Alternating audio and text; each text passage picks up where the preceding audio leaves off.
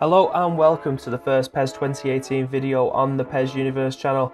I'm your host for this one, Bibby, and this is just going to be a little bit of advice on how to play 3v3 in the new 2018 game.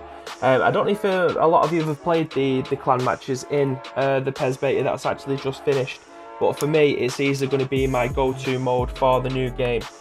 Now, I've played a lot of sort of these clan matches or a lot of FIFA Beta Pro over the years, and a lot of the time it's not even about skill, it's not how you present yourself on the pitch, it's all about teamwork. And it's so cheesy to say it, but at the end of the day that's what it comes down to. You've got to rely on the two people you're playing with in this game mode to have any sort of success going forward in it. So very quickly I'm going to give you 3 or 4 points on how to try and make the best of it. So the first one is squad up. Make sure the people that you are playing with know how each other play. It is the most important part of this game. If you don't know how your mates play and you're going to go into a game with them, it's just going to be an absolute car crash. If you've got a footballing brain, they've got a footballing brain. It sounds stupid, I know, because it's a football game. You shouldn't really need a footballing brain, but it goes you know, hand in hand. If you've got a pass on, an easy pass to the left or an easy pass in front of you, but you're smacking the ball up to the other end of the pitch expecting your slowest forward to get to it, not going to work, is it? So what you need to do is just make sure that you know who you're playing with, and then you can move on from there. Second one is we're going to look at your teams. If you are a team that like to build up from the back, you like the possession football, you just like to knock the ball around, not exactly showboating, but you know, making sure that you've still got the ball at the end, you know, you've still got the ball, you're keeping all that possession. Pick the teams that represent that in the game. You know, I'm looking at your Arsenals, your Man Cities, your Barcelonas. To an extent, United are pretty good at holding the ball, albeit a lot of the times they go sideways. Well, they did last year anyway. But you know, points win your games in this, and if you can get a team together that's going to keep the ball, you're not going to concede many, and you're going to score goals, you're going to get points. It's as simple as that. Third point we're going to come into is discipline. Now, it's a lot easy. It's so easy for you to keep on pressing L1 and switching player.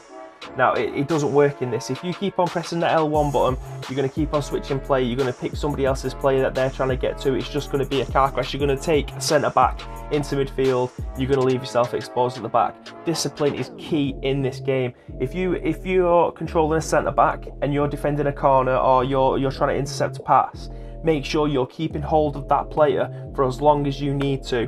Don't because the ball's on the other end of the pitch, let go of him. No, keep hold of him, bring him into a position that's going to be, you know, of use, shall we say. If you're a midfielder, don't keep on staying up front, because you're going to be able to leave a massive gap in the middle of the field. If you're leaving massive gaps in the middle of the field, you're going to get exposed, especially if you're coming up against players who are, you know, I'll say level 15 and above, who won't know how to play the game. You're not going to do very well. You're going to piss off the other two players that you're playing with. It's not going to go down well for you. Alright, so we're going to look at option 4, and we're just going to look at passing. I know I've covered it in another points, but as you can, this is I'm red in the screen that you're seeing. I'm the red cursor. For me, I'm a player that likes to pass the ball. You know, keep hold of it if I need to, but I'm not going to rush the pass. And this is perhaps one of my favourite goals in the whole of the beta. I think I've moved it right from the beginning, but if I'm rambling on, just go back a little bit. You'll see that we could, there wasn't anything on, so I passed it back to the keeper. From the keeper, we've built out. We haven't hoofed it. I don't even know who these two people that I was playing with, but I'm telling you what, I would love to play with these two again. There was similar rating to me, barring Loyal. I think he was rated 8, but he had a footballing brain. He knew what he wanted to do with the ball. He's seen what me and Yellow was doing, knocking the ball around, and we're giving him chances, we're giving him opportunities to have a dig. Do you know what I mean? It's just working the ball around, not getting rid of it just because you have to. And this is, I think this is another goal where Yellow just pinging the ball around. There's me spraying it out to Green. He knows he's got something on, so he passes it out wide again to Yellow. He cuts in beautifully. I mean, this Yellow guy, he was unbelievable all the way through. You'll see at the very end his stats. It was just incredible all the way through. At one point, he was actually carrying us in the game, but yeah, just keeping hold of the ball, keeping hold of the possession. If you do that, you're going to win games. If they can't score, if you've got, look at that for a ball. They can't score if you've got the ball. It's as simple as that. And I'm going to bring us through to our final point. Oh, that's another absolute screamer. You see what I mean? It's just the passing in this. It's It's so underrated in these games. If you're not playing as a team, I'm going to keep an hammer at home. If you do not play as a team in this, you are going to get absolutely slaughtered. There was sort of two sides of the coin to this match, because obviously we was knocking the ball around. They had a man sent off early door because there wasn't discipline. They have had 2 players leave the game, and we're playing against 1 player. That was a bit of a dodgy one. But we're playing against 1 player, and he just can't cope with another 2 people that are just spraying the balls around him. But yeah, I'm going to bring ourselves into the last point in this. It's quite an easy one. It's something that a lot of people, you know, take for granted, shall we say, in this game mode, and it's just keeping the ball low. Again, it's come down to passing, but as I said, I keep on hammering it home. Keeping the ball on the ground is going to be king in this game. With the shielding, the auto feints, stuff like that. If you can beat a man with just a left stick on this game, you don't even have to do any skill moves. If you keep the ball on the ground, your player's got, especially with someone like Griezmann, if he's in red hot form, he's got the ball at his feet, he's going to be absolutely lightning in this game. And nobody else is going to be able to compete with him. If he's got the ball at his feet, you know, he's passing the ball around on the floor.